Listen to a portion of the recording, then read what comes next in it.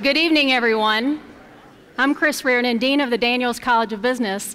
Welcome to the 2011-2012 Voices of Experience Speaker Series. This series started 7 years ago with the hopes that we could bring some of the most talented leaders to come to this community to talk to us about the big issues of the day. We want to talk about ethics, we want to talk about the economy, we want to talk about sustainability. Our series this year is going to prove to be just that. We have thought leaders, and we have some of the most prominent leaders in their industry. Tonight, as you know, we start the series with the CEO of Visa and the CEO of USBank. We're going to continue the series in October and November with the CEO of REI and the CEO of Crocs. In the spring, we're going to continue with the CEO of DaVita and the CFO of Home Depot. How does that sound for a series? Pretty good, huh? Yeah.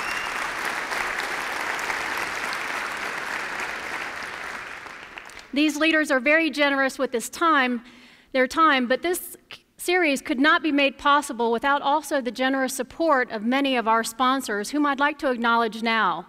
Our financial sponsors include Grant Thornton, First Bank, CoBank, and Hamilton, Fotts, and Waller. Let's please give them a round of recognition.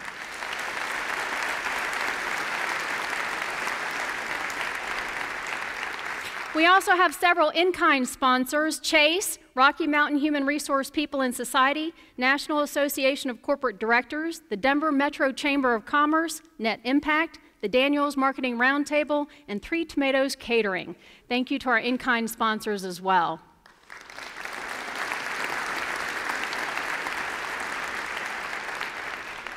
So as you know, ethics is the hallmark of the Daniels College of Business and certainly at the University of Denver. And I'm very proud to announce tonight our latest ranking by the Aspen Institute Beyond Gray Pinstripes. We are number 15 in the world for our focus on ethics and sustainability. To give you some perspective, there are over 13,000 business schools worldwide and 3,600 here in the United States alone. So we're very proud of that focus. Number 2 by Business Week and ethics as well here in the United States, a big issue that we all need to be focused on. One of the things that I've been doing recently is interviewing executives from around the country about the big issues that they're facing and what they're thinking about as we move forward in today's world. You couldn't have imagined the business environment that we have today 3 years ago. These executives are talking about the challenges that they've been facing and the issues that they've been dealing with, and most importantly, they're thinking about the issues that we need to be considering as we move forward. Tonight, I think we're going to have an example of this from our two speakers. Joe Saunders and Richard Davis are thought leaders in their industry. They're definitely thinking big, and they're thinking boldly about how we move forward in the financial services industry. I'd like to take a moment to talk a little bit about Richard Davis. Most importantly, he's the parent of a University of Denver student, and he has also a daughter-in-law who's a University of Denver student or alum, and they have a grandchild that we hope will also be a University of Denver pioneer. No pressure, Richard. But he started in the banking industry when he was just 18 years old, and he has now become the CEO and chairman and president, all 3 titles, of USBank. They hold the 5th largest commercial bank here in the United States. If you watch any of the press, they're one of the most highly regarded banks to exist here in the United States alone. Take a look at Richard's thought leadership for a moment. We are joined now for an exclusive interview by one of those CEOs, Richard Davis. He is chairman, president, and CEO of USBank. Mr. Davis, great to see you. Thank you for being here.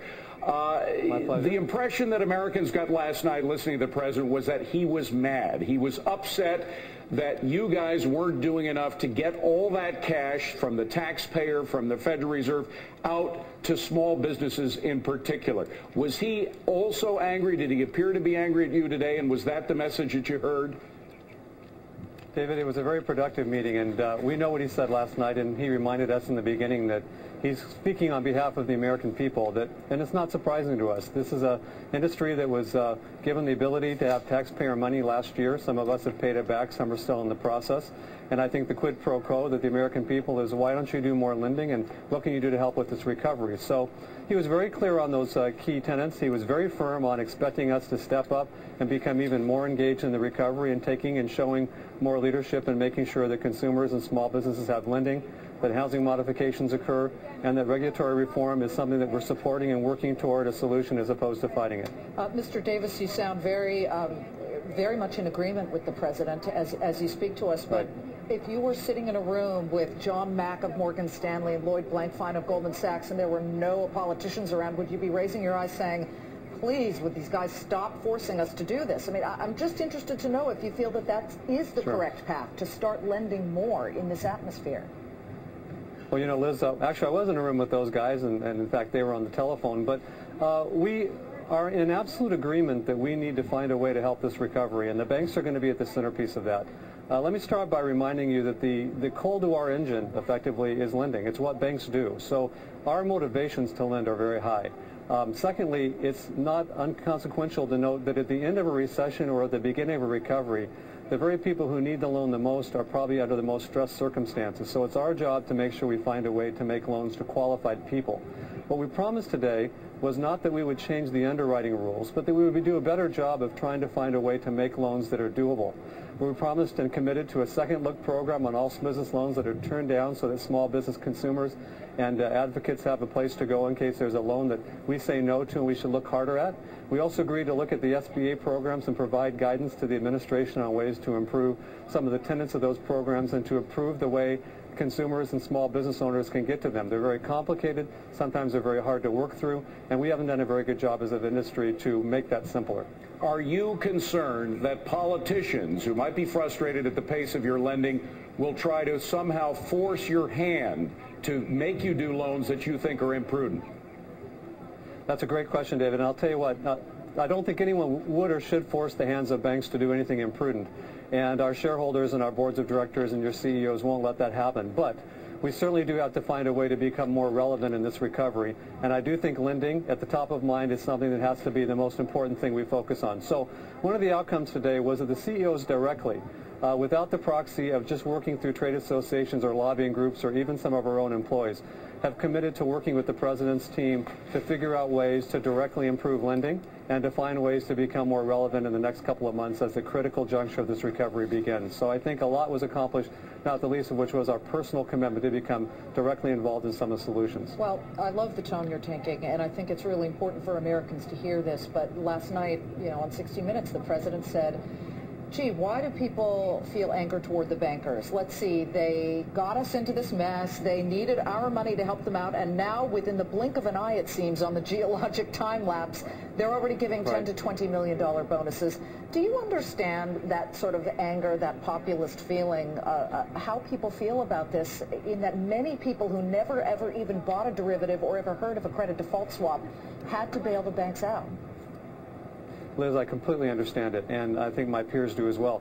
Let's dimension, though, first. There are 8,075 banks in the country, and the vast majority of them, neither use the TARP money and certainly don't have executive compensation issues that anyone would take a conflict with. So in many cases, we are dealing with a very small minority of high-profile headline companies, and we're not surprised by that either. In some cases, most of our banks, I represent one, we don't have any trading employees, we don't have anyone who deals with those high compensation levels, and yet those few that do, you have to appreciate the global aspect of those jobs and the competitive nature of it, and we're not surprised that that has a soundbite that's very unattractive. But understand this. We all received a lot of taxpayer support, not just through the TARP money, but in many cases great programs that were developed that were very instrumental to saving this economy. We understand that. We do have to find a way to provide back whatever we can to be the catalyst of this recovery, and it starts with lending, it ends with lending, and we want to make loans. We simply have to find a way at this very difficult time to qualify more people and show our best efforts to be thankful for what we were given some 12 or 16 months ago. So we're going to work harder at that. And the most important part of this meeting was to agree with the President and his team that the CEOs will step up and become more directly active in some of those solutions, and I think that's going to yield some very good results. When we dug down into the figures, the Goldman Sachs figures, their last quarter results, as I'm sure you know, were spectacular, and we noted that they were making money on betting against the dollar in currency trades, on junk bonds, buying junk bonds, on doing a lot of the things that, frankly, Americans weren't too happy about. Instead of sending money to the small businesses and mid-sized companies, where are you making your money now? Where is your money coming in from? Yeah, David, a USBank, for instance, is a more proxy for the more average bank. We're a classic old-fashioned bank. We collect deposits and we make loans on those deposits. We don't get in some of the complicated international businesses, and those who do are very good at it, and I'm not going to speak to that. But the rest of us make money on loans. You give us $1 of a deposit, and the average bank can turn that around 7 times and lend it out. It's a great business, and that's where the leverage comes in the recovery of this economy. So you want us to do that with those deposits, make loans. We simply have to have qualified loans. And as popular as it might be to make loans now at a lower level quality to get things going, no one, not in that room or anyone else, would disagree that you don't want us to do that out of the fear that the unintended consequences of the future would be more loan defaults and more problems. So we've got to find that balance, and this is where the CEOs are going to step in and take a direct action in making sure those solutions are made. So we are in for a treat tonight, wouldn't you say? Richard is often called to Washington, D.C. to talk with Obama and talk about the big issues facing the financial services industry. Last year, he was named Banker of the Year by the Bankers Association and also Executive of the Year by the Twin Cities Business Journal. Please join me in welcoming Richard Davis to the stage.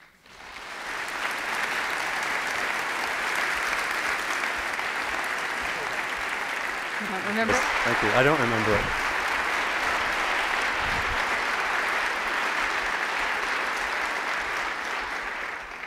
So I have to ask this next question. How many of us have Visas in our wallets? I think the entire audience. So our next speaker is Joe Saunders, and I'm very proud to say that he is also an alum of the Daniels College of Business with both an undergraduate business degree and an MBA. He also has a son that graduated from the University of Denver Sturm College of Law. More importantly, though, Joe has been CEO and chairman of Visa since 2007 and took it through its largest, the nation's largest, IPO at $17.9 billion. Take a look at what's happening at Visa. 50 years. A lot has happened in the last half-century. The world has changed. People have changed. We've gone from local to global, from analog to digital, from impossible to everyday. And right at the center of it all, that's where you'll find us.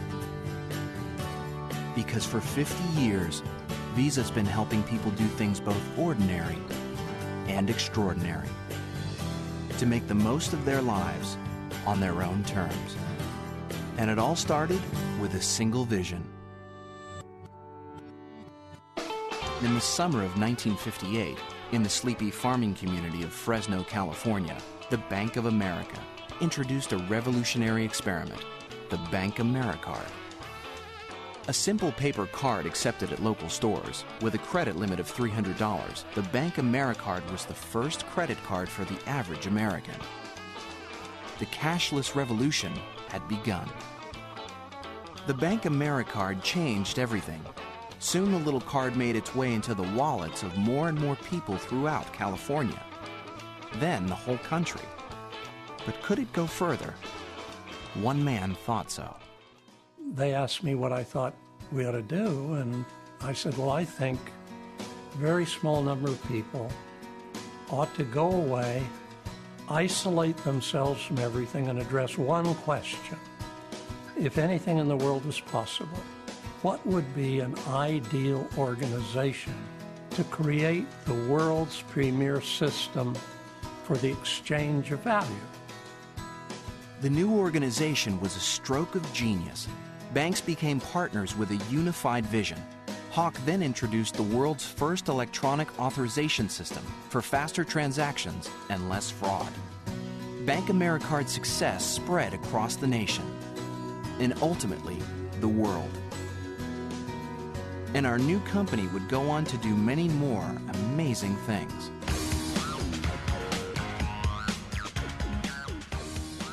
And what if money became fully electronic? Well, it would become nothing but electrons and photons that move around this world at the speed of light at minuscule cost.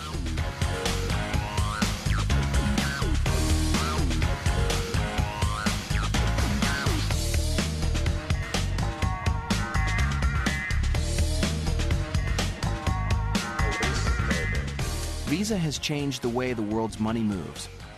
We've made e-commerce what it is today, and we continue to pioneer new forms of prepaid, money transfer, and mobile solutions. More than anything else, it's our partnerships that have fueled our dramatic growth through the years. Our over 16,000 partner banks help us reach new markets, big and small, while we help them connect with their customers in new and meaningful ways. All of this has allowed us to grow at an increasingly rapid pace as we forge new relationships and continually evolve the ways we do business. In 2008, we took this evolution one step further, transforming from a single association of regional members to a single public company, executing the largest IPO in U.S. history, and putting ourselves in the very best position to continue to serve our bank and merchant partners and the world. In the last 50 years, we've given more people in more places more ways to pay and the freedom and power to improve their lives.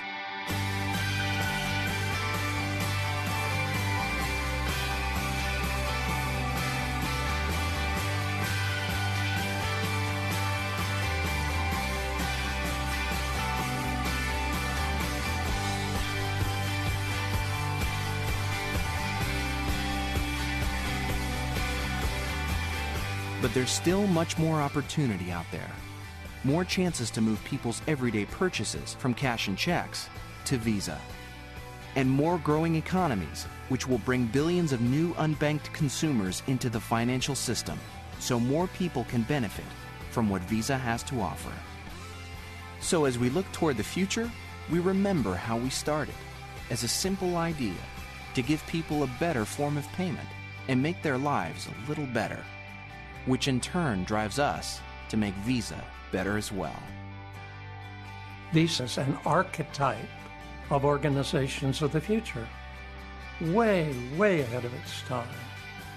I can only repeat the last words I said to the board at Visa when I left. I simply said, I've done the best I can.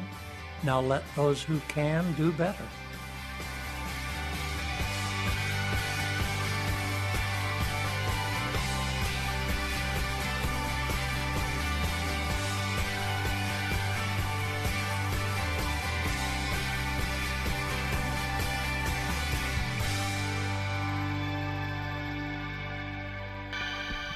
Joe Saunders has been taking Visa to new heights for the last 4 years. Their technology strategy is astounding. We're going to see things that we never could have imagined coming from that organization.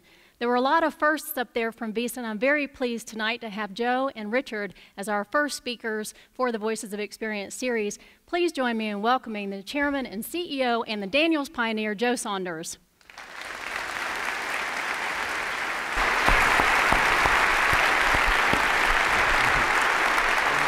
Hi, Joe.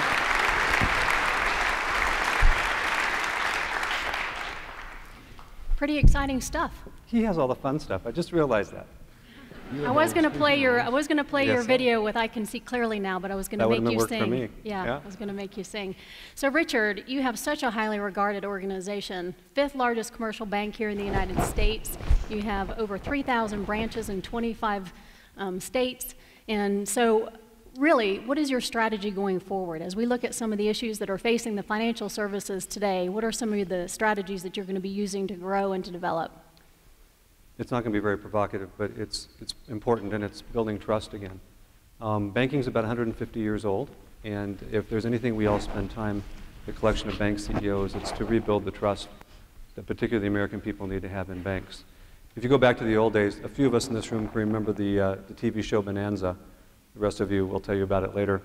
But in those old days, there was a very basic town in the Western civilization, and there was a saloon and a hotel, and there was a jail and a general store, and there was always a bank. And there was a bank because it was kind of the beginning of the bartering of people who needed a place for their safekeeping. They could trust it. And people who had a dream to fulfill, they could come and get money because they were trusted. And somewhere along the line, we've confused that. We've made this all very complicated. And as much as I want to get into some of the details about the world that we're in, if we can stay to those basic tenets of being true and trustworthy, we've got something going for us, and that's what we have to build back. Terrific. Now, Joe, what is the relationship of Visa with USBank? One of our most valued clients. He loves me, man. Good answer. I mean, I love USBank. Actually, they are one of our most valued clients. Richard and I served on the Visa board together prior to the merger.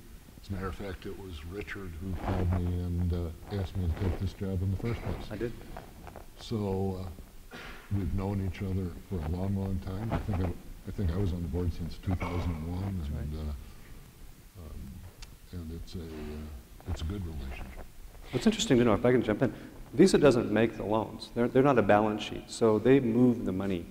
You need a bank like ours and all the companies that brand with them, but we're very careful about who we put our name next to, and one of the best reasons that we're here tonight is because the trust I have for this guy and for the brand of that company is unparalleled, and I hope it's the same for him. So let's talk about partnerships for a moment. Certainly in your video, Joe, they talked a lot about growing your organization through partnerships. And as we look at where we go globally, partnerships are going to be key. And Richard, you certainly acquire banks through your partnerships. What is the role of partnerships in your strategy going forward, and how are you going to continue to develop those? We can't do everything on our own. We can't develop the payment system independently around the world. And so we enter into partnerships when it furthers our objective and our partner's objective. In fact, two of the most recent and significant partnerships we have are with USBank, a venture called Syncada, which is a global international payments partnership, and a partnership with Avalon, which is their processing platform to start an acquiring business with the State Bank of India. So what are we going to see in the world of technology and paperless financial payments going forward? Well, that's an interesting question. If you look at what we years ago, and I wasn't around 50 years ago when D. Huxley. Well, you were around. And I was very... Come on, you're not kidding anybody here, Joe. I was very... I didn't have a credit. Nice try. Yeah, you didn't have a credit card. But the industry's gone through an incredible transformation. And even if you look at the last 20 years, the nature of it has consistently changed. And so while it's changing in what may be the most volatile way that it ever has, it's still an extension of the change that has been occurring almost since the electronic payments came into being. And obviously, the underpinning right now is the movement to mobile technology and the advantages that mobile technology bring to an electronic payment structure. It's an incredibly useful tool in emerging economies. Because in emerging economies, the geographies are just not amenable to landlines and to terminalization, and so mobile phone becomes a terminal. It is useful for the unbanked and the underbanked, even in the United States. It's useful in delivering government benefits. It is useful because more people have mobile phones than have bank accounts, than have credit cards, than have almost anything else, and therefore it is convenient and useful even to sophisticated users in very mature environments. The notion that you will walk around with a cell phone and that it will be ubiquitous and be everything to everybody and that you'll be able to use it in every merchant that you walk into is still a ways off. But the uses for the card are multiplying exponentially, and we're in the middle of a revolution. And so at Visa, we need to toggle between what is and what needs to continue while something else transitions. But it's an incredible transformation. we just bought a company a few months ago called PlaySpan. And this is the company that allows you, as silly or as small as it may sound, to buy little $1 items that you all buy to play games on mobile phones that I don't necessarily play. Angry Birds, for sure. Or that I don't, at least I don't play them until my son teaches me what they are and how to play them. And then I do. But the fact that you're able to buy something in real time on a mobile phone is just an indicator of of things that are to come. I think that you'll see in the not too distant future the same ability to buy things on the internet with ease off of a mobile phone that you can off of the internet, and I think you'll see both the internet and the mobile phone applications become considerably more simple, more of a although there are one-click environments around, I think you're going to see a more ubiquitous environment where you can get a single click with an aliasing capability to keep what you do private and convenient, and that really is what it's all about. I was in a Starbucks and I would shut up because you talked. You used ubiquitous you just twice. Talked a lot longer. You didn't know how to spell ubiquitous, but you used it twice. I think that's amazing. I did. Any word that is longer than 6 letters, I use more than once. In front of smart people. If I know the word. Right. I was just in a Starbucks this morning and watching a number of people use their cell phone to purchase coffee. So I think it's here to stay. So the real test for your technology people is whether Joe can use it, whether it makes it to the product line. If I can use it, it definitely is in the mainstream. Yeah. So next time you come to speak, I need to ask how many people have the Visa app on their mobile phone That's versus it. how many people have the Yeah, you're Visa so card last in year. their wallet. You're so 2010. Yes, I am absolutely. I am absolutely. So let's talk a little bit about an issue that certainly has been weighing on people's minds for the last 3 years with the financial and economic crisis. And certainly, Richard, you've been one of the thought leaders that have been invited to Washington to talk about the financial situation. I thought the video was really compelling when it discussed bankers are hated, and then we also rely on them for much of our daily lives in terms of the financial payments and also keeping our money safe. We've got a number of different acts that are out there. Certainly the Credit Card Act, and we've got the Durbin Amendment, we've got the Dodd-Frank Act. What are some of the issues that you think are really coming out of that impact your business the most? I mean, certainly all of it does, but what are the big ones that you're dealing with? There's two things. One is consistent with what I said earlier. If you pull the thread on every one of those acts or initiatives or laws, it's back to trying to get balance again with people not getting mistreated. People knowing what they're buying, understanding what they have, knowing how to improve their lives by using it the way they're supposed to, not forgetting to ask the right question or finding a way to get harmed by using it. So at the tenet of there's good intentions all across the board. The problem is the execution of some of those activities causes, in some cases, an overswing. The pendulum would swing. And so some of these activities have actually harmed what was never intended to be some of the good parts of what banking does. It's the trust and the provision of access to money.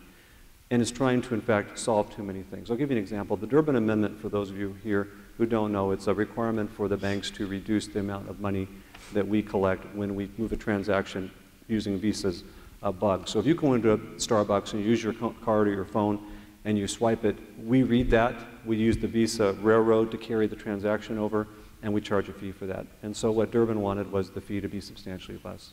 At the end of the day, we're going to deal with that and we'll make it happen. It probably has nothing to do with the global downturn of the recession of the last 3 years. In fact, it has nothing to do with it. But it seemed to have a lot of fervor at the moment in time because right then and there, banks were just kind of the victim of everything bad. Another problem we have to deal with. So number one, it was trying to fix the wrongs. And I'm not surprised by that, and that's something that we're going to work on. But the other one, Chris, is really that it was also trying to take risk out of banking. And this is where I will take a little risk, pun intended. The risk in banking is so important to understand that's all we do. We don't make it, we don't break it, we don't fix it, we don't paint it, we don't relocate it, we don't design it, we don't create it. We get behind people who do. And when we do that, we're taking a risk judgment. Our risk needs to be, our batting average has to be 98.7% or we're out of business if we're wrong more than 1.3% of the times on the loans we give. And so the result of that, we need to be good risk managers. Take in your money, protect it, and then lend it out to someone else. There's a thing called leverage, 7-to-1 in our case. You give us $1 at US Bank of a good deposit, we can make $7 in loans. It's wonderful leverage. It's also very protected. So Durbin and all these Dodd-Frank initiatives were created to take the leverage down, which is fine, but should it be successful to overswing and take risk out of banking, honestly, there will be no banking because that's all we do. You need us to be there to create the leverage when the opportunity, when the right people don't have the money who have the dream. And so I'm not surprised by any of it, but it's going to be quite a long trip to get both that reputation back, to earn the trust of the people in it, and to not lose our investors along the way. Because today somebody said, I want to buy a $25 share of US Bank stock for my 2-year-old grandson who one day will go to DU, and I want to put him through college. If they're going to pick US Bank over another bank, that was my #1 concern 3 years ago. Now it's whether they pick US Bank or any bank instead of picking a pharmaceutical company or a grocery company or a retailer. And therein lies the risk. If we overperform, we'll take the very core of what banking does, the very essence, and we'll put it to the side. So there's a really good article in the Denver Business Journal this past week that talked about the tougher capital standards being tied directly to the inability to grow jobs. What's your take on that? It's overrated. I mean, the fact of the matter is, if we have to hold capital, capital for us is basically the absorption in case there's another problem. Banks that failed in the last 3 to 5 years failed because of a liquidity. They didn't have enough money to gather when customers came in, basically had to run on the bank. That's what you found around the globe. Capital is just the absorption. When a banker says that higher capital to a high enough level to give you the protection as an investor and as a consumer stops us from making loans, that's just not true. And that clip you gave, which is a little bit dated, it's still the issue is present. We only make money to make loans. So there's nobody not making a loan that's qualified. We're simply trying to find more people that are qualified. And you don't want us, as much as it may sound right, to take angel investments or get into micro lending for ideas that haven't been tested. You don't want us to do that because we're taking your deposit money and putting it in this 98.7% perfect formula, and it would be a mistake today, found out a couple of years from now. So we'll find a way to manage through this, but it's a very difficult time. And when people want us to do more lending, it's not because of capital. That's really not the right reason to preclude it. You simply don't want us to be over safe such that we could actually not be able to return to our shareholders and therefore make loans to somebody. And your organization has certainly had a great track record of risk management. Now, there has also been some talk that with some of the largest banks here in the United States that they may have difficulty growing with the 10% cap. Do you believe in that as well, or can you talk a little bit about that issue? Well, on one hand, I'm not at the 10% cap, so of course it's a brilliant idea. But on the other hand, cap in terms of how much assets you can hold. It's percentage of deposits actually that you can have of American deposits. The fact is, you all want us to have very large banks because we're competing with the largest banks in France, the largest banks in Japan, the largest banks in China, the largest banks in Canada, which are really 6 large banks. And so if you want us to be, this country to be making loans to Fortune 50 companies, global leaders, you need to have banks with those kinds of balance sheets in order to keep the money and to keep the leadership here in America. And so I can go on a lot of details, but it's really important we have large banks because the global landscape says we need to be at parity with the others. You also want small banks. There are 8,000 banks in America. 20 years from now, there will be 8,000 banks in America. It's America. You can start something up. It's entrepreneurship, and little towns and big cities need them. So when are you going to hit the cap? I don't care if I ever do. It's not a goal to get bigger, just better. And it'll be a long time, not in my lifetime, when we hit the cap. Very good.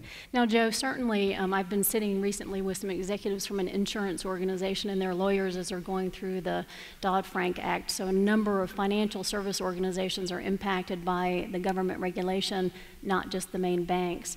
How are all these regulations impacting your business? Well, there's two primary legislative actions that have affected Visa. One is the Card Act, which were all of the regulations around the credit card industry, and they affect us because, frankly, we move money between merchants and financial institutions, and the financial institutions deal with the consumer, not Visa. So when there are things that are done that put a damper on the growth of a business or on a business, then that affects us because it affects the volume that goes through our network. Having said that, I don't think that Richard would disagree at all that there were abuses in the system and there were things that needed to be done as it related to credit card practices, and they should have been done. I'm not a banker, so I can go a little bit further than I think that he might, but I can tell you that I think that they probably went too far. And the problem with over-regulation is that when you take a wrong and you try to correct it, and in correcting it, you create other mistakes. You're not really helping the situation. And without going into a lot of detail, I can assure you that in some cases, it has restricted lending to individuals, and it has limited what financial institutions are willing to do, and it has limited the utility to consumers. I think part of that will be changed over some period of time. I don't think anybody gets anything perfect the first time. The second thing, of course, that has affected us tremendously is the Durbin Amendment that Richard talked a little bit about. The Durbin Amendment, and once again, I'm not a banker, so I'm going to say what I've said before. It's a classic misapplication of government regulation. It smacks of favoritism, and it is anti-capitalistic to its core. You're taking a business that has existed for many, many years and has a number of contractual relationships that have been built over a period of time that has been accepted by everybody in the value chain, that has brought tremendous utility not only to consumers but to the retail community as well as the financial services community. And one day somebody comes in and says, you know what, you're making too much money doing this, and I'm just going to take half of what you're making, and they wanted to take 3/4. And we're talking about a pool of about $18 billion. So we're going to take about $13 billion of those dollars originally, and we're going to give them to the retail community. There is no requirement that a retailer pass those savings back to individuals. There's nothing about that at all. And then a series of things happen that mitigate it to a certain extent. But it is drastically hurting the profitability of a number of every financial institution, including small banks and credit unions, and it will take some under, and it will reduce the desire of financial institutions to continue to provide debit services to individuals in the proactive way that has been done up to now. And can I jump in on that? Certainly. Yeah. Feel free. Move your mic because it keeps rubbing against the tie. It's driving me nuts. How you like that? My heartbeat? You talk, I'll fix them. Well, no, they're not going to listen to me. They're going to watch you. It's all about me right now. He broke our mic. The issue, you guys, is he talked about favoritism, moving money from the banks to the merchants, but what it really is, it's price fixing. Here I go. I hope the press isn't here, but it's price fixing. And the reason I say this to you is because Joe already established that there was a complete kind of universe of parties that agreed that this has got value. And after 50 years, we just saw it. And it'd be like somebody coming into the dairy industry and saying, milk is just too expensive. I don't care how much it hurts you, it should be 50% as expensive. That's never happened.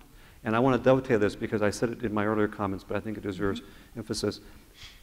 Dick Durbin from Illinois saw a moment in the middle of all the noise around the Dodd-Frank activities trying to bring some order to the global recession and get banks back in line to do better things, which is a good intent, and decided on a Thursday afternoon, 4:45 Central Time, by the way, one day notice, and got 100 senators to come in and vote on something that many of them would agree with right now. They didn't know what they were voting for because he found a window to get something done that he wanted done when it had nothing to do with the bigger issue.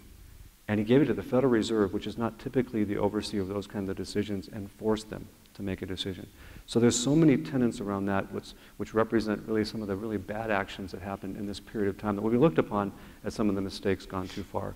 We'll balance it, we'll figure it out, but it's certainly one of the issues that's agitating because it didn't fit all the prescribed ways to do business and to do it, not ethically so much, but at least procedurally. I don't think we quite know the impact of that act Not yet. You I certainly think don't as yet. they start to roll it out, It we're going starts to see even October more. 1st, actually. So. I'd like to add one thing. There's a second part to that. Is my microphone okay? It's perfect. Is he better?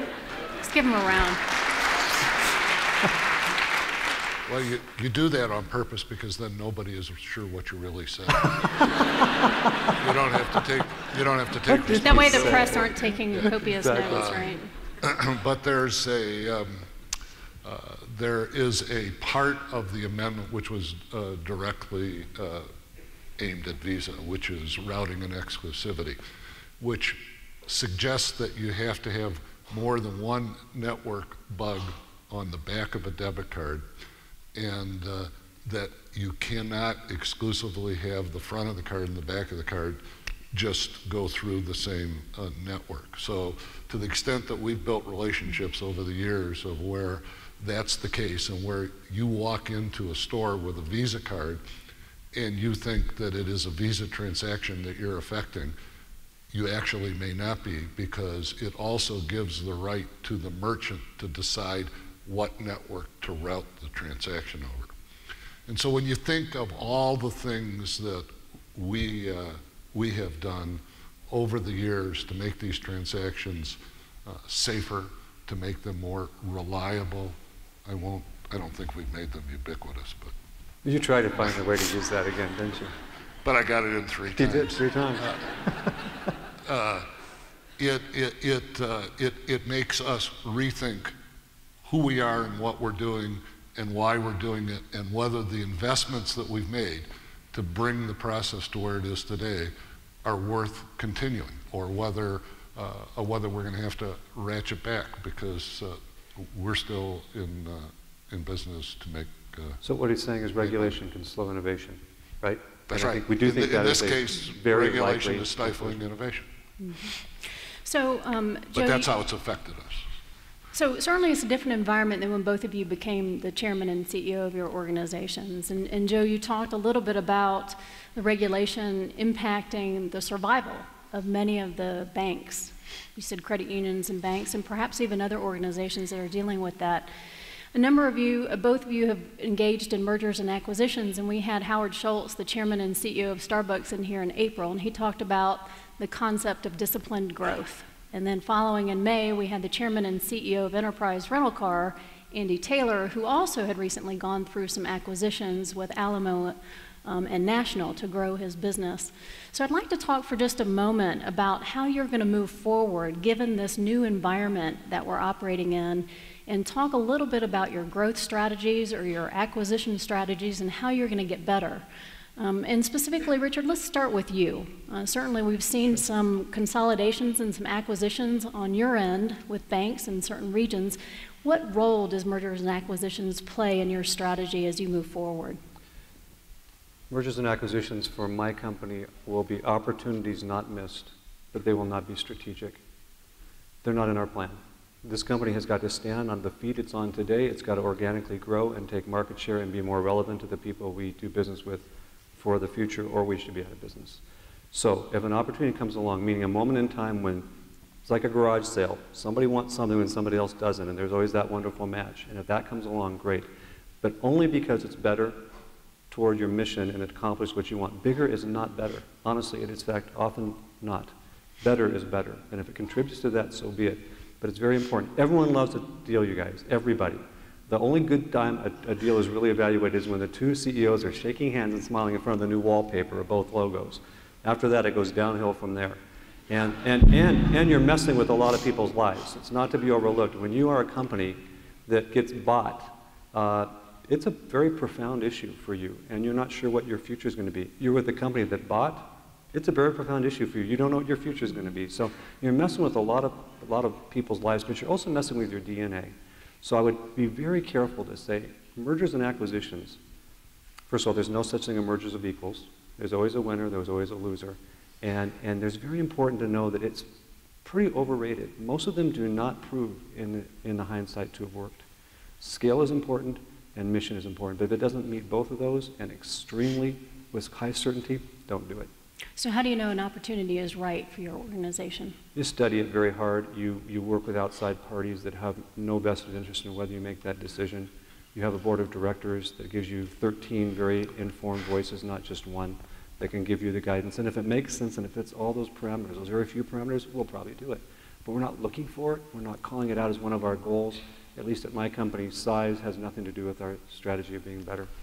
So do you use it to move into new areas within the states? I know that you acquired one of the banks actually that was owned by one of our alums down in New Mexico. Great. First community. So this is a great example. USBank is in 24 states. We're in 24 contiguous states. Contiguous, it's like ubiquitous. Contiguous states. And we have a standing plan. We don't care. Can you name your 24 contiguous states? I could if you gave me enough time. Alphabetically, I couldn't. We said we don't care if we're in a 25th state. If there is a 25th state, it needs to be contiguous with the other 24. New Mexico, check. It needs to be a market that we can grow. New Mexico, check. It needs to be a market where we take immediate market position. It was the third largest bank in New Mexico, check.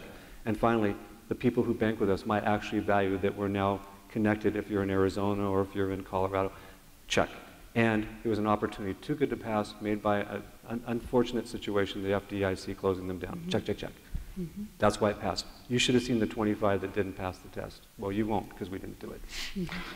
And by the way, everyone in New Mexico speaks very highly of the acquisition. Yeah, absolutely. Check, check, check. Love them. Check, check, check.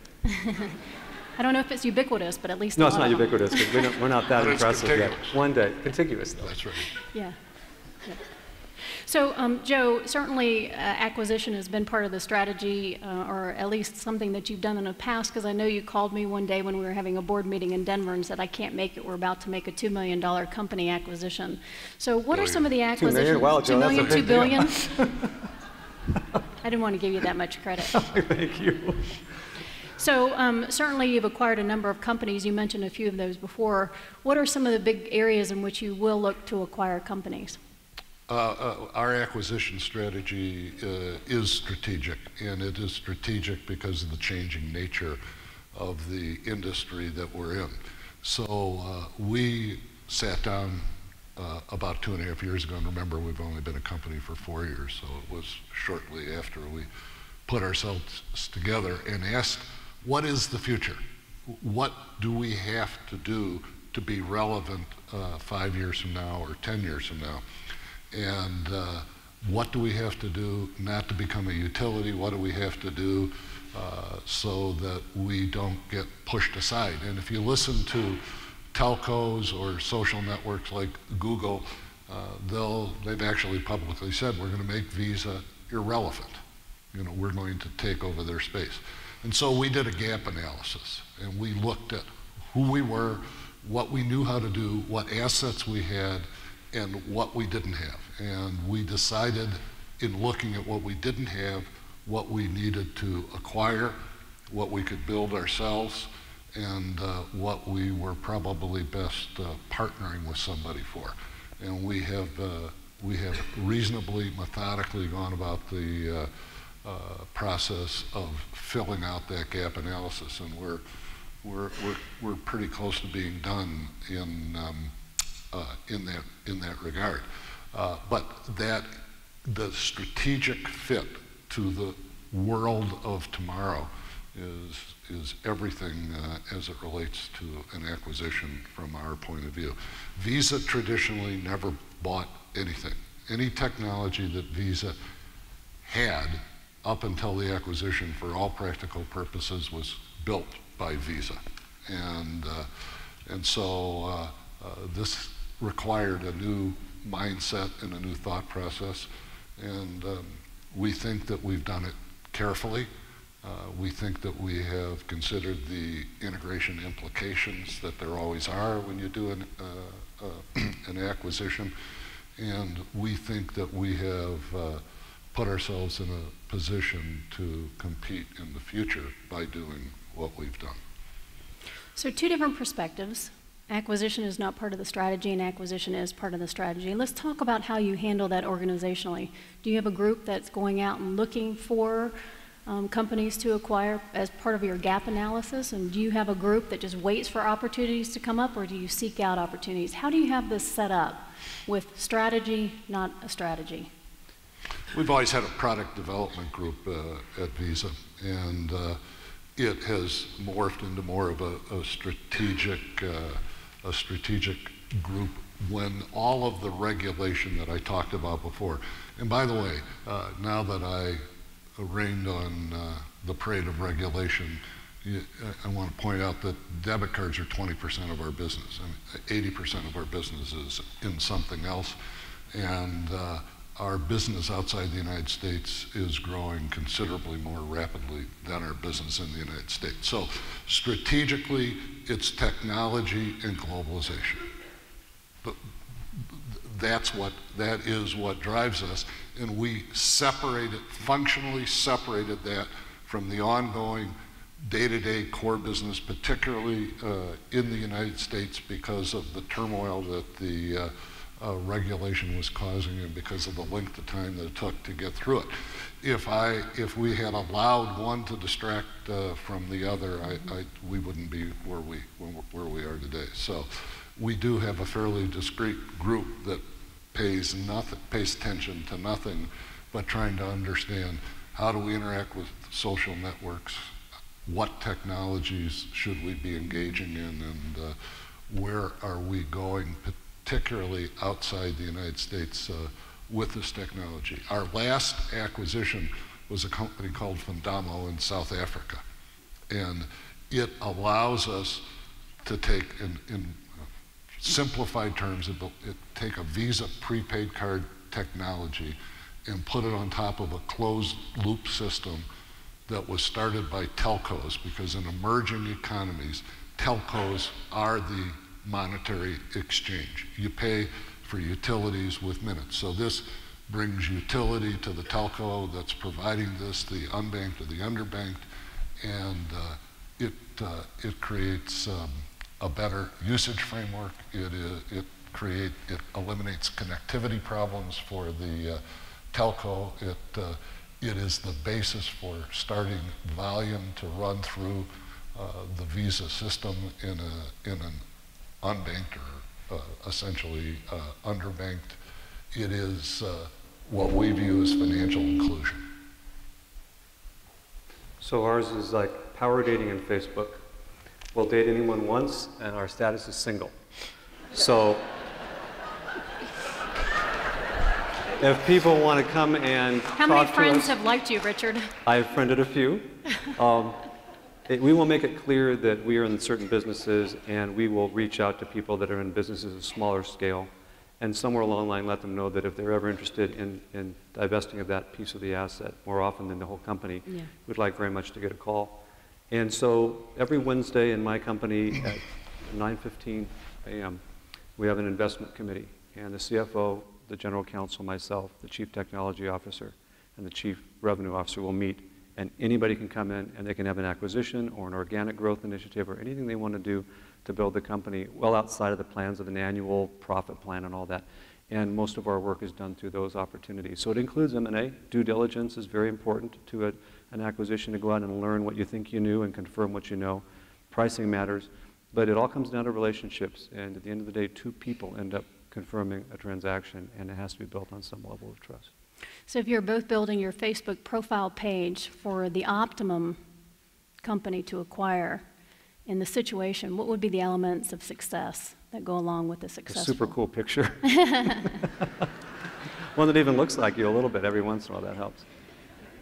It would be, you want somebody to join, you want somebody to want to be part of your company. That's how I feel about it. So if someone says, I know your culture, I know you'll take care of the people that I'm going to hand over to you, I know they'll be in better hands because you've invested more, you have scale, you have a future, I can't do with it what you can. I want them to want to send it to us. I don't want to take something from someone else. It sounds kind of basic, but those don't work very well, and they'll never do a hostile transaction because they almost never work. Okay. How about from you, Joe? Well, I mean, from a Facebook analogy, I suppose, after all the regulatory issues we've had around the world, we just want friends. Excellent. We have no friends. Ba-da-bum. So we want to get to the audience questions, but I want to ask you this one last question. So certainly given the challenges that you've both gone through for the last 3 years, and it's certainly not going to get easier as we move forward, what are some of the biggest lessons that you've learned from the last 3 years? And most importantly, what do you think the future business leaders need to be considering as we move forward? Okay. Lesson learned. Get to know your legislators when you're not asking for something. So we're both in Washington so much, and we were certainly there during the moments before Durban. We were there kind of lobbying ourselves, not having other people do it for us, saying, this is really not a good thing, let me explain to you why. And legislators, they're amazing, they're patriots, right? And there's 535 Congress people and 100 senators, and they don't understand these kind of businesses, they're not supposed to. So when we come in and ask them for something, we're confusing the situation. We're now back in full force, just getting to know them and letting them know who we are and not asking for anything. So lesson number 1. And lesson number 2 is keep your employees very, very proud of what they do, who they do it for, and the mission they provide. The Bonanza thing I opened with, we keep that pretty close to our heart at the bank. We don't want to get this too complicated, and I want the employees in any bank to feel really proud of what they do. It's a very noble thing we're doing. And if they start to believe what has been said about all the banks and start to feel a little loss of confidence or belief in what their mission is, then we'll find ourselves in harm's way. I think we lost that as an industry. We're working that back. So lessons learned, and I will add, the 3 years we've been through may well replicate another 3. So it's good lessons to learn at halftime here to go back out in the second half and be a little better. I've heard that from other executives. How about from you, Joe? Well, I have to reiterate his first 2 messages because we've been involved in much of the same thing that he has. I think it's important when you're in an industry that's changing as rapidly as the one that we are in, that's transforming, it is that the senior management of the company is informed about what each other are doing and what's important to each other, that things are brought to the table when there's time to have a discussion about it and time to do something about it instead of when it's too late. And when you're in 165 countries and running the number of businesses that we are around the world, that's not a simple thing to do, but it's an extraordinarily important thing to do. We all have to be focused on the same thing. We have to understand what our strengths are. We have to act on what we know how to do, and we have to turn away, as Richard talked about from an acquisition point of view, from things that are just things to do and not things that add to who we are. And we need to collectively understand that. Very good. You ready to hear what the audience is thinking? Sure. So how about if we give a round of applause for the first, not for them. The first half.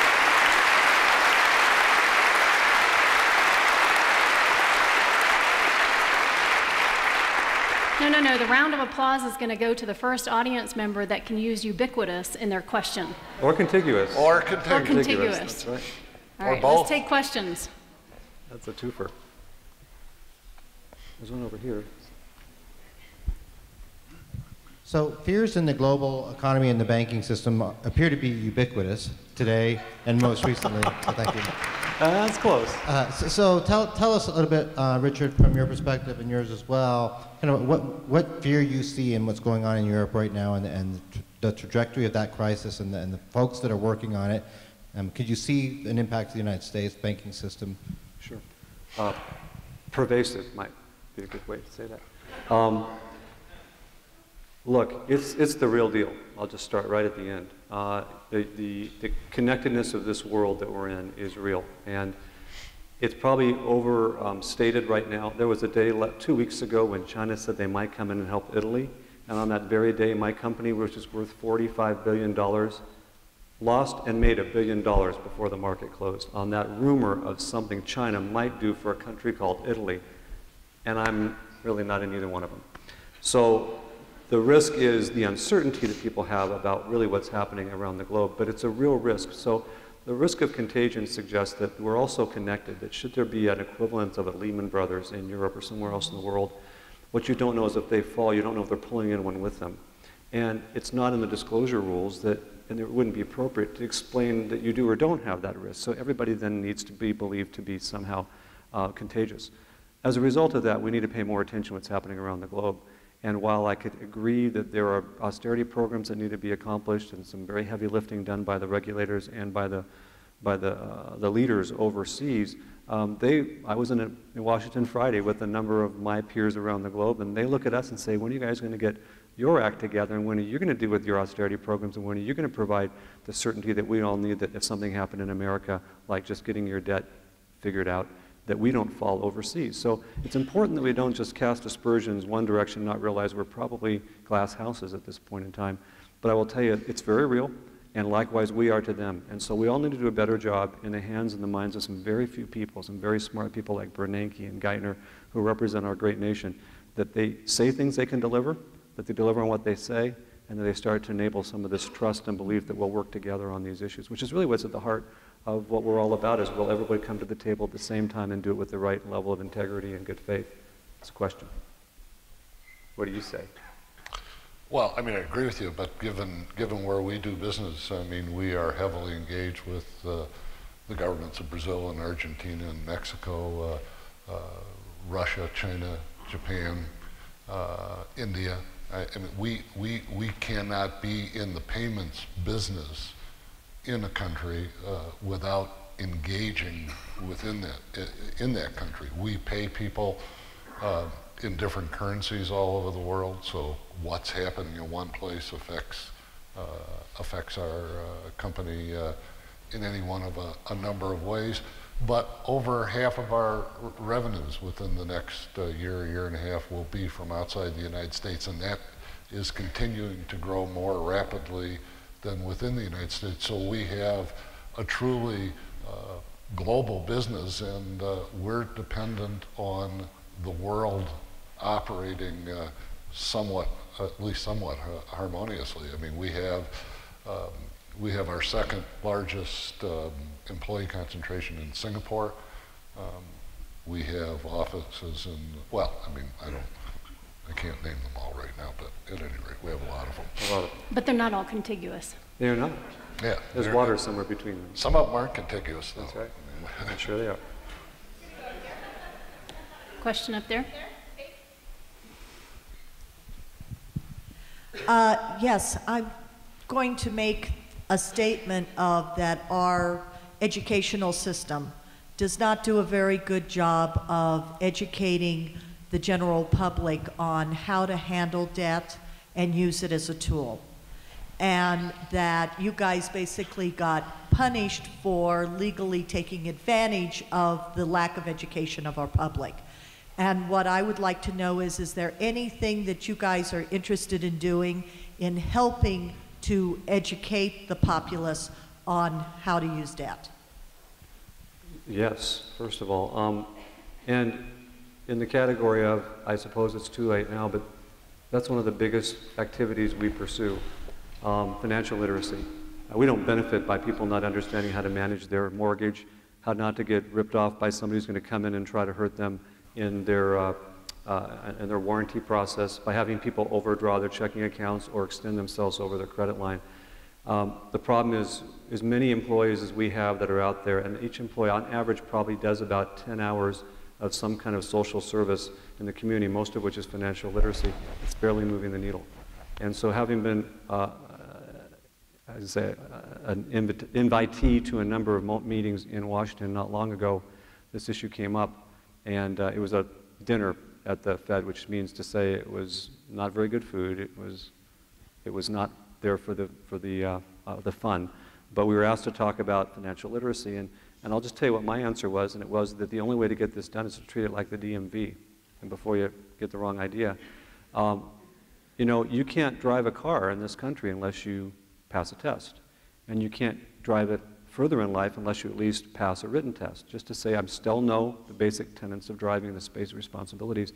And honestly, one of the only ways you can probably get financial literacy, because it's not happening in the schools and it won't happen fast enough, is to force Americans to understand certain principles of how to protect themselves. And it's not really that crazy of an idea, because we will all buy into that because we want to be on the streets with other people that are supposed to be safe. And likewise, it would be better to be in a world where people at least understand how to protect themselves and how to actually take advantage of some of the opportunities that financial literacy will provide. So I'm all in with you on that. I just think we're going to need a bold answer, a very significant solution that we haven't found yet. I might, financial literacy has been the single most important charitable type of activity that Visa has engaged in over 25 years. We have financial literacy programs which we distribute through over 30 state boards of education. The financial football, which is the theme under which it is taught, is required in every school in a number of states in the United States. We've created financial soccer in several different languages, which we've rolled out in Latin America and in Asia. These are games that people play at different levels, and they learn how to manage their finances through playing the game. It may sound simple, but it's an extremely compelling thing that has been extraordinarily well embraced by the Fed, by state boards of educations, and by several foreign countries. We're extraordinarily concerned about it, and for me to explain to you the whole depth and breadth of the program would take too long tonight, but if you're interested and you want to inquire somewhere, we can provide you with data about what we do in the United States and around the rest of the world. We are heavy contributors to Teach for America and Teach for All. Teach for All is an international organization founded by Wendy Kopp, who founded Teach for America. It is an umbrella organization that has brought the environment up in, I think, now 14 different countries in the last 3 years. I'm the chairman of Teach for All. So organizationally, from senior management all the way down, Visa is extraordinarily concerned with financial literacy, and we feel strongly that financial literacy is important to individuals. It's socially important. We also think it's important to our business. Yes. We were talking a lot about, it's over to your left from, there we go. Why did I look to my left? Can you see it? Yes. I looked to my left because... My left or your left? Who's left? Yours. I looked to my left before because the guy that started or helped, that runs the financial literacy environment for Visa is standing over in the corner. And I knew that he was smiling when somebody asked that question. And as a matter of fact, I'm sure he planted the question. He's probably going to grade your answer when you get back there. Probably. So we'll see That's how right. you did. It was mostly right. So we've talked a lot about the regulations, and in the banking industry over the last 20 years, whether it was the savings and loan or the changes in interstate banking in the late 90s or the modifications in Glass-Steagall in the early 2000s, regulations played some favorable and some unfavorable roles in the financial industry. So you had noted that there was smacking of favoritism with some of the recent regulations that are getting passed through with the Frank-Dodd, but the question I had is when it's favorable in like 2008, when we had Congress coming in and providing, modifying the capitalist instincts of the markets, where they did in fact pick winners and losers that did favor large banks. Were you in favor of those actions or not at the time? Or were the capitalist instincts still there? Can I go first? Oh, sure. Okay. Yeah, how about? Good question, and your facts are good. But I think we might disagree on, first of all, most banks that failed were the largest ones. Washington Mutual, National City, Wachovia. There wasn't a large, small issue here. And I, for one, since you asked so bluntly, I'm going to be blunt, we didn't allow Darwin to play his hand on this one. It was remarkable how the government protected some of the poor performers and allowed the mediocrity to persist. And they're out there still. and they're creating unreasonable competitive environments, and they're hurting people again, telling them to do things they shouldn't be able to do. The non-banks environment is bigger. It's twice as big financially as the banking environment, which is regulated. And unless and until we get regulation for the non-banks, which hasn't started until the director of the Consumer Protection Bureau was finally appointed, which hasn't happened yet, we're going to be way outside of the level playing field. So I, for one, think we should have let more companies fail. I think they would have been better in the hands of those who proved themselves when they weren't doing things wrong when they could have. And I think we ought to do a very, very aggressive job now of making sure that the non-banks are ring-fenced under the same regulations so that people can't move from one place to another and once again be harmed by not knowing and unwittingly being untrained and uneducated on what's happening in their life. So I think it was well intended. I think they didn't go far enough, and I would welcome that continued kind of level playing field that we haven't seen yet.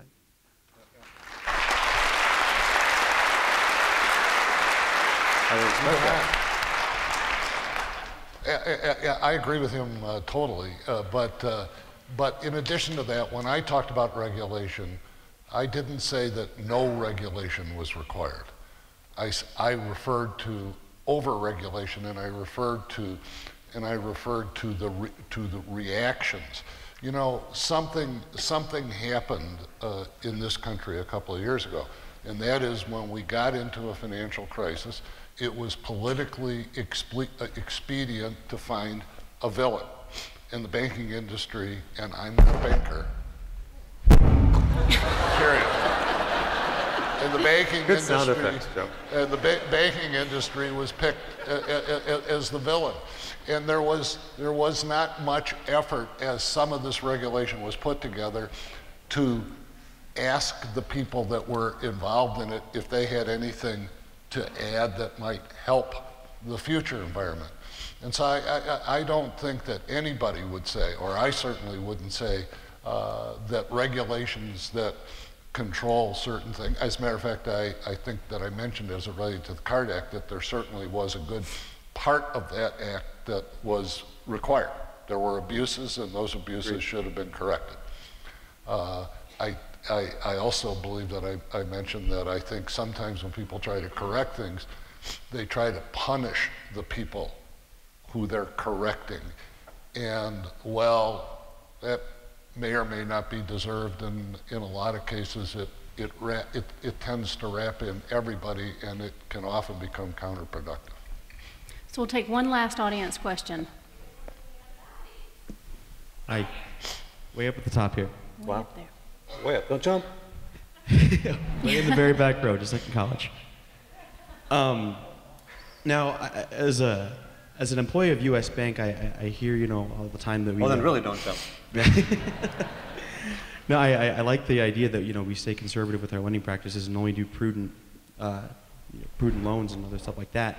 And I heard you mention, Mr. Davis, in the video, that, you know, our idea is to rebuild the trust, rebuild consumer trust, and that's how we really improve the banking industry the most and how we grow the most. But how do we do something that's tangible to rebuild that consumer trust and see that through to grow our company? Wow, you just hit it. Let me explain how challenging this is. Oh, sorry, my bad. It's a trend. That is the number one issue we're working on. Because remember, it's the first thing I answered in a question was reputation rebuilding. And just for a minute, switch places with me, all of you, and just realize the one thing we could do to make everyone happy is make more loans. And 3 years into a recession, the one thing we shouldn't do right now is to make more loans. Not by number. Just make all the loans to people who need it and deserve it and are qualified. But sadly, there are less people qualified than there were companies qualified than there were a few years ago. So this is a classic dilemma. This is the catch-22 that the movie wasn't written for.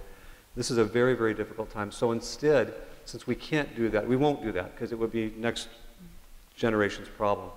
We're spending our next round of energies rebuilding our reputation inside the Beltway, which is the nomenclature for Washington, D.C. And I know that sounds so unbelievably basic, but the barbell is this. We're going to spend time in Washington, D.C., more time, period. We're going to spend more time working on messaging to the legislators. As I spoke earlier, go and see them more often, talk about we're actually good people. If you knew the kind of community service, the hours and the money that banks have given over the course of 150 years, there's no industry anywhere in America that can even come close. We have 2.4 million employees who are all very good people doing really good things. But we haven't told that story very well. So inside the Beltway, And over here, with 2.4 million employees starting to rebuild their honest belief and trust in what they do, somewhere along the way, we'll bring in the public. Through the customers who say, you know what, this bank did do well by me. I did do the right thing. And others will come in and say they didn't give me what I asked for because if they had, they would have hurt me. And clearly they had my best interest at heart. So this is a very slow journey, a very torturous and very well-planned trip that we're just starting.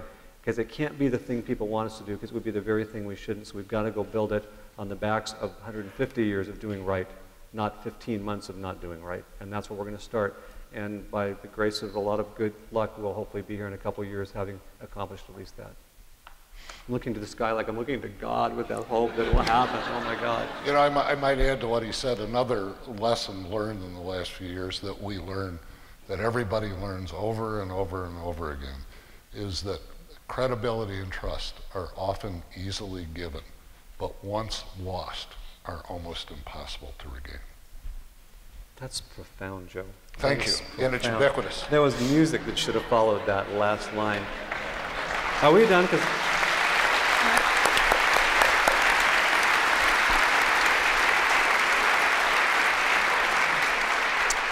And he got in the last use of ubiquitous as well, didn't he? I think so. We got close. So. Can I make a comment? I don't want to. I am currying favor with the audience, but I mean it.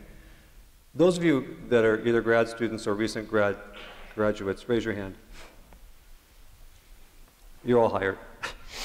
I mean, let me tell you something. That is the most noble thing you've done with your life to point. You have taken the time to invest in yourself and invest in an education. I'm going to tell you right now, I'm speaking for Joe, I know this. Companies are different, and they're going to be different. And we're going to welcome you into our organizations to use your mind and to provide change and to change the world.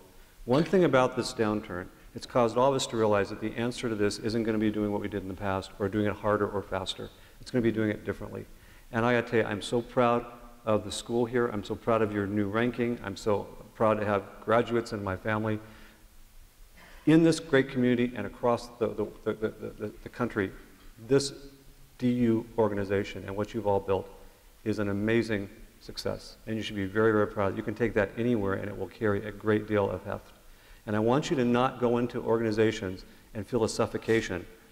All this great learning, all this great theory you went through, and then get somewhere real and find out you can't use it.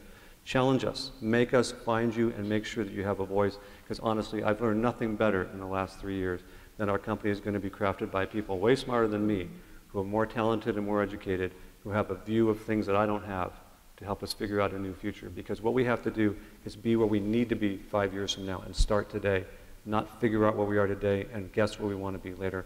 So what you've done is quite impressive. The rest of us are, I am in awe of you because I barely got my bachelor's degree and I'm just so impressed with the audience that's here tonight. So I want to thank you for that, and you work at a great school and you're lucky to have her. So. Thank you. Thank you. Yep. I'll pay you later. Is that the way you wanted me to say it? Yeah, exactly. You missed a few words, but I think you got it pretty right. And you're a grad, so I can talk about it because I'm not from here. So I'm not saying anything. Go Cal State Fullerton. So, what was that? Whatever. Edit that out of the it's film, not a okay? threat to you. So, you know, these interviews that I've been doing with executives from around the country really highlight 3 of the points that they made tonight, and I think are really important to take away. One is really the power of the relationships. I've heard time and time again that you can't wait until you need something to build the relationships, that you have to cultivate them now, and you have to cultivate different relationships than we've had in the past. Just as you mentioned going to Washington, D.C. and getting to know your legislators, prior to the need for them, you have to start building all of the relationships that you might need as you think about how you're going to move your business forward. I think second, and as importantly, is the idea of critical thinking. Mm-hmm. I think the quote that sums this up the best for me is you can't solve problems that have been created using the same kind of thinking that you used when you created them. And so we need people who are thinking differently about the world of business today, how we're going to solve the financial services crisis, how we're going to solve the trust crisis to really help us move forward. And I think third and most importantly that I've heard from all the executives, and I think was clear in your message, is we do have to focus on trust, we have to focus on ethics, and that has to be at the top of everything that we do every single day. Let's give both of these guys a round of applause for spending some time with us. Thank you, Joe. Thank you, Joe.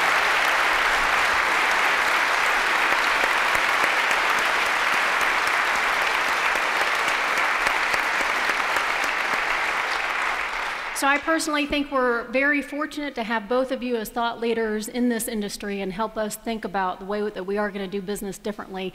And I have to say this, and he's probably going to kill me, and I didn't say it beforehand, but doesn't he look like Rodney Dangerfield? Told me that all the time. So on behalf of the... I'll be back in a few dead. years. Well, that's why he was banging his mic. He was trying to get a joke out of you. So again, on behalf of the University of Denver and the Daniels College of Business, thanks both of you for being here. For the rest of you, we look forward to having you back here in October for our next series. We do have a reception out in the lobby, and again, thank you for being part of Voices of Experience. Thank you.